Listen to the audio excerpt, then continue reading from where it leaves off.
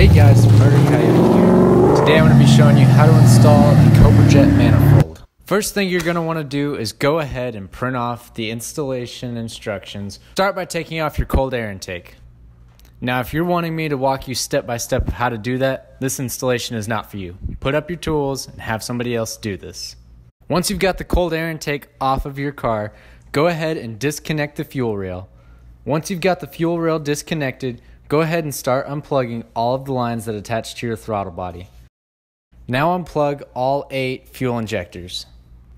Once you've done that, you're ready to disconnect the 4 fuel rail bolts and the 6 intake bolts. Once you've taken those out, go ahead and lift the intake out of the car and set it aside. Take this opportunity to clean out your valley cover and make sure that your heads are nice and clean for the new intake to set on.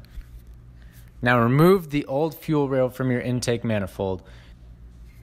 Once you have it removed, go ahead and set it on your new intake. I was changing over to different injectors, so I was removing the stock ones to get ready to place in the new ones. I also had to use the VMP adapters to make an MU52 injector fit on the stock Coyote fuel rails. I applied a small bit of lubrication to the O-rings on the fuel injectors to help them not fold as I was pressing them into the intake manifold. Now you're ready to set the intake manifold back on your car. Do this slowly. There's probably going to be a couple things your intake's going to catch on. You'll figure it out. Just push it out of the way. Eventually it'll fall down on the heads. Now you're ready to tighten the 6 intake manifold bolts in the sequence shown in the instructions. Now if you want to tighten these to spec, it is 89 inch-pounds. Once you've got those 6 tightened, now go on to the 4 fuel rail bolts, and then also your instructions show you which ones to tighten first. And again, these are also 89 inch-pounds. Now plug your fuel injectors back in and start reconnecting all of your hoses back to the intake and the throttle body. It's not rocket science, you'll figure it out. Reconnect your fuel rail, make sure that all lines are plugged in. Now this is the part where your instructions are going to want you to repin the factory harness. Personally, didn't want to mess with it. VMP makes an adapter that's plug and play.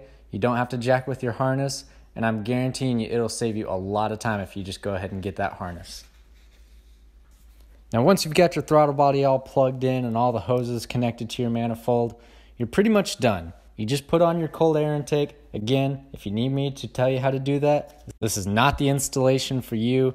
Go ahead and have somebody else do it. Don't jack up your car. And that's pretty much it. If you've worked on cars before, this should be no big deal to you. It's just a couple bolts and a couple lines. Nothing super difficult. If you haven't really worked on cars before, this is probably not the installation for you. There's no shame in having somebody else do it. You are messing with your fuel lines. Don't be stupid. Don't light your car on fire. Go ahead, have somebody else install it. Thank you so much for watching this video. I hope somebody finds it helpful, and I will see you in the next video. Bye-bye.